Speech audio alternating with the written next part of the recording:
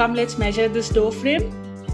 We have to start the measurement from here, from the inner edge of the frame, the flat edge of the frame, and all the way to this inner edge, other side till here.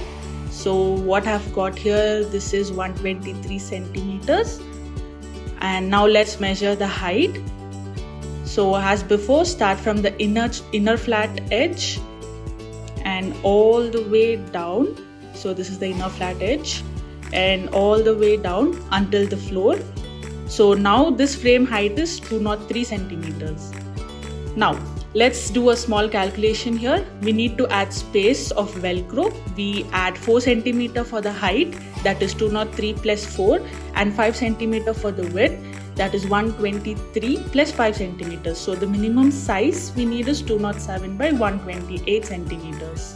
Choose the calculated size if available, or you will have to order for the next big size. Those are available in the standard list.